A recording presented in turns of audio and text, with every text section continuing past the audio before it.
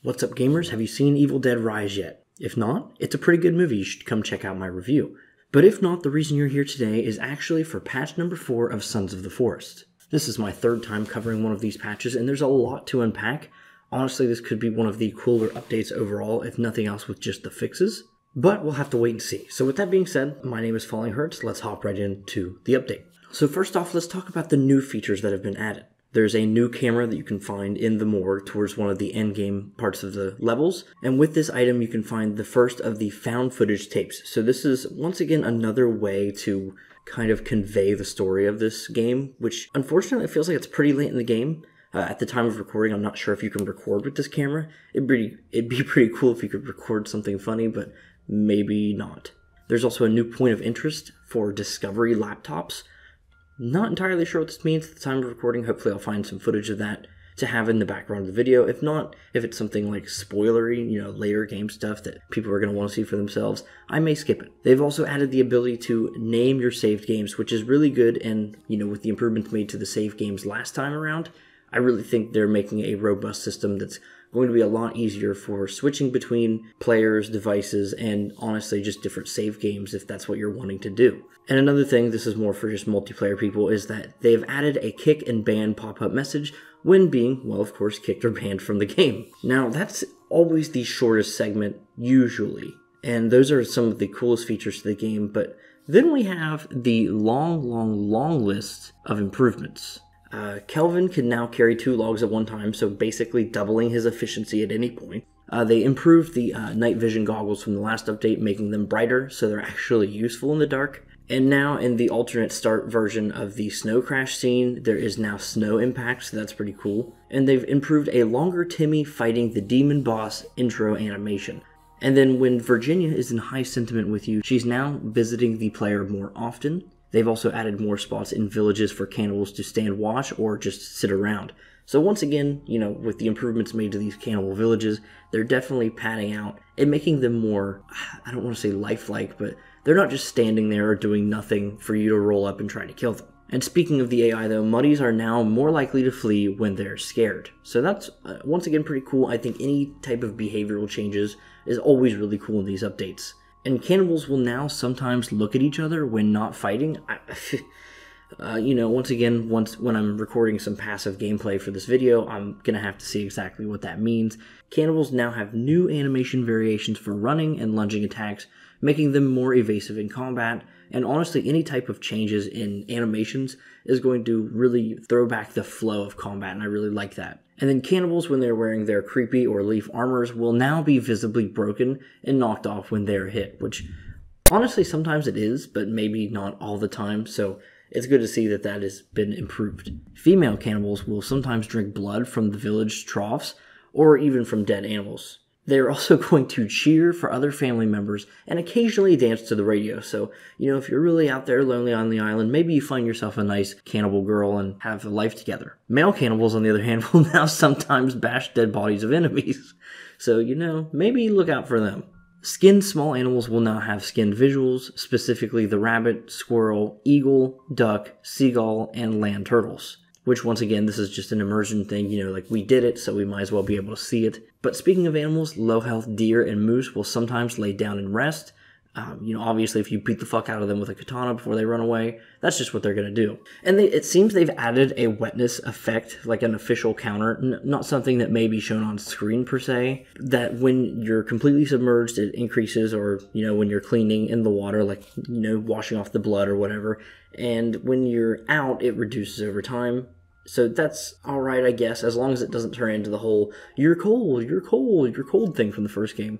Speaking of washing in the water, though, dead bodies now can also get washed of blood and dirt while thrown in the water, so that's pretty cool. But bouncing off of the blood talk, the deer now have bleeding damage, and they take increased damage when getting hit in the front body. Bird flight has been increased by a small percentage, which is great because I think birds are way too easy to run up on. Personally, I think you should have to deal with them from far away.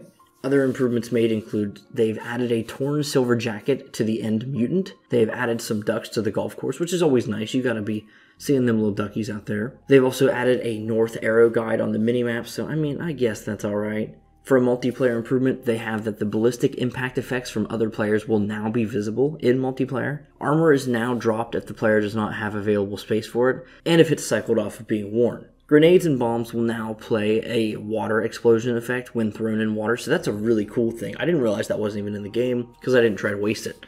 And of course, dead cultist clothing is now bloody as well. And as we come up on the end of the list here, we've got more stuff. They've added more flower wreaths on some of the dead cultists around the map. They've added a new binder prop to security rooms. And they've improved some of the lighting in the residential bunker, so that's pretty cool. They've also improved the armor rack level of distance, meaning that from how far away you are, maybe the armor on it will show up better, or even the rack itself will zoom, like actually, kind of load in with the rest of your stuff and not take longer to load in. They've also added for the ability of binoculars, night vision goggles, and wire and light bulbs to be able to go into quick select slots. They've also said that the 3D printer readouts should update more accurately now, which before it was a little bit delayed, but it wasn't that bad.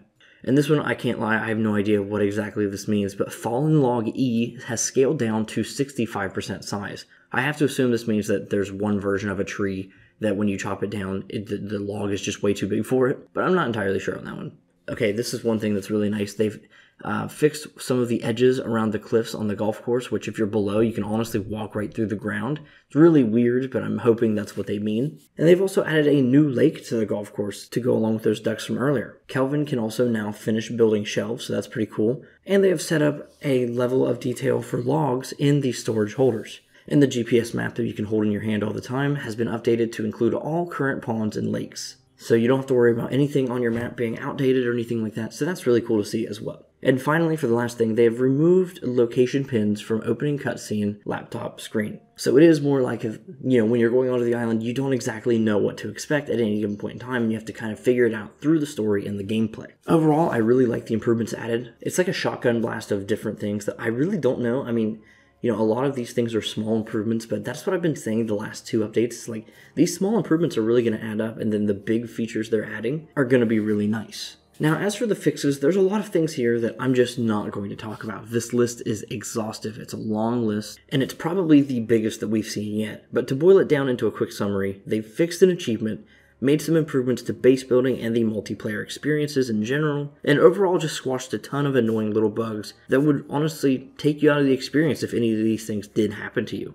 To me, the volume of these fixes is only good. There's a lot of things that, as I said, minor improvements that would take you out of gameplay or out of immersion are never good. And if you want to make a full-on, actually open-world survival with horror, aesthetics, then you're going to need everything working at top gear at all times. And it seems like that's what they want this game to be. Now finally, for the audio section of this update, we have a few more fixes than usual. They fixed some sounds in multiplayer having a very low precision location, meaning that it may sound like it's coming from the right when it may be a little to your left. Fixed some other players hearing double impact sounds from shovel and repair tools. The cannibal armor now has impact audio when it's hit, and the pistol no longer doubles up on its reload audio. They also tuned the terrain and motor levels of the Night 5, assumingly meaning that while driving over certain terrain, it actually changes what you're sounding like, and motor levels just meaning it's maybe louder or quieter depending on whatever they did. They also fixed the fade time on gunshots in opening crash sequence, and added gunshots to the demon boss sequence. They've also added demon boss attack audio and her audio for the intro, and added new music stinger to the audio as well. And then finally, they've tuned waterfalls, large and small, and water spots, meaning that I think maybe that when you're going by, I think the audio might be a little louder based off of what I've seen, or maybe a little more quiet the closer you are. But that's all the changes we have in this update. However, we have two more things to discuss. We've got the hotfix, and we've got the promise of future content. First off, with the hotfix, they have fixed stuff for Virginia and Kelvin. Kelvin, for some reason, I guess had 2 GPS trackers. They've now changed that, of course. And Virginia's GPS trackers were not clearing when returned to the player. Now, assumingly, those two things have been fixed. But finally, going back to the original post for a second, they said that they've seen a lot of people asking, and they're finally going to be implementing the log sled, which was a big fan favorite from the first game, into patch number 5 when it does come. And I'll have that on screen here when that date should be, and you should look for a video from me within the next couple days after that. And as they end it, they say the log sled is almost ready for release, and of course they confirm that it will be in the next patch. So that's really great to see. and they urge that you continue posting bug reports, feedbacks, and discussion in the community hub, which has been pretty much guiding these updates as they go. And I think now's a great time to hop into the game. I think I may be starting a new playthrough for update number 5. But let me know what you think of the update down below and what you would like to see for Sons of the Forest going forward. My name is fallinghurts, and yeah, consider subscribing, and that's about it.